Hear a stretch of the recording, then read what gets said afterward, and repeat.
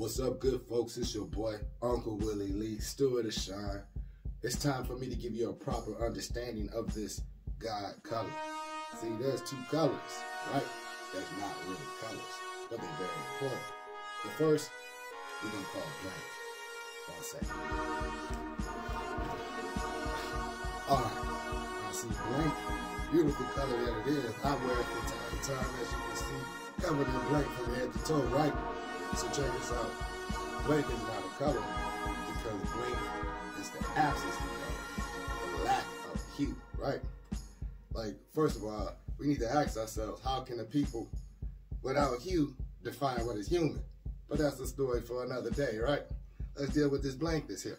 See, blank, beautiful as it is, right? Not a color. We had a National Association for the Advancement of Colored People, NAACP, what they call it, right?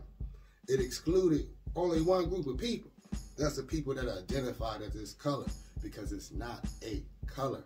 We had colored people, then you had the people who lacked color, who lacked hue. So let's define this color.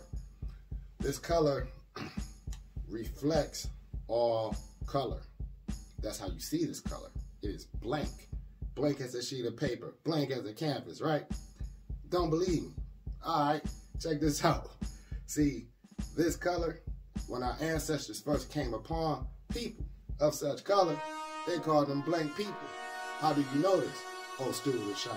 Well, if you go to the Italian word right now for this color, it is blanche, bianco, right? Go to them Spaniards. Let's work our way to Portugal and Spain. This color is called blanco. So we got blanche, we got blanco. Work our way over to France. What is this color called still to this day in France? Well, it's called blanc, B-L-A-N-C. And what was the Old English word for this color? Well, the Old English for this color was block, B-L-A-K, or B-L-A-C. Block, meaning blank, pale, without color, devoid of hue.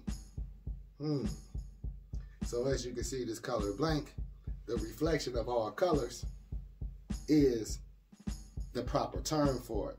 It was only when they got to this merry old American form of English did we get a white. So we have blanche, we have blanco, we have blanc, we have block. Where did that white come from? Story for another day. But this is blank. Now let's get to that second color. We're going to call it the color of God, though. All right, now that other color, right? Rocking that color from head to toe.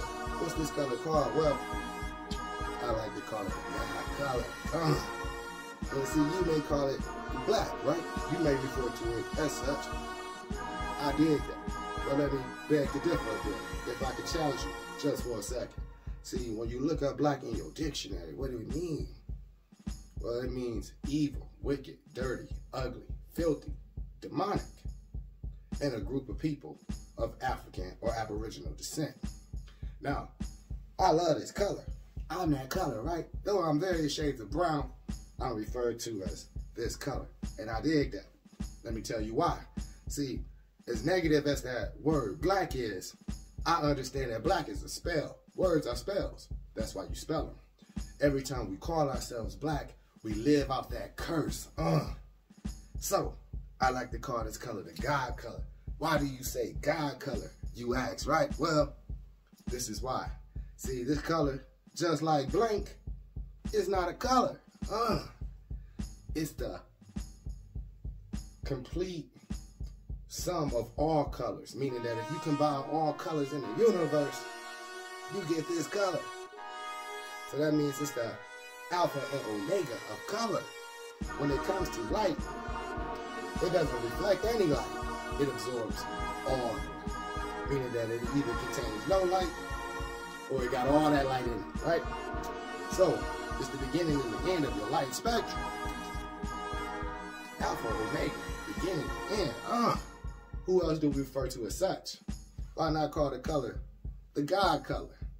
And peep game, Though it's not a color, being that it's the sum of all colors, we can clearly see that it's the backdrop of our universe. We can clearly see that all creation came through this color, right? God color. Check this out even more. It's the color one sees in the darkness of meditation. When you close your eyes and you thinking and that light bulb popping, that light flashes, that's that big bang. That's this color, the God color. Check this out even more. It's the color one sees in the womb, that triple darkness. Well, all creation comes from. You came out of that, right? God color. So, peep gang, though we various shades of brown, they call us black. Because black is a curse. What if we called ourselves God color? You know what they'd say? Well, that word's too positive. Technically, y'all really not that color. Y'all really various shades of brown. Why not be brown? Why not be coffee? Why not be chocolate? No, I love this color. I like it. And God gave me the ability to name. Who told you you can name me? Again, how can a person with no you define what is human? Clearly, I'm maximum you. So, God color. That's the principles of the philosophy. We're going to delve into it deep. We're going to get a whole bunch going on this subject. If you dig this philosophy so far, please make sure you share. And if you want to keep up with the content, see how we grow, see how the message changes, see how we lift it up, make sure you subscribe, make sure you like, make sure you comment, make sure you follow. We on all your social media. Look up God Color. You shall find us.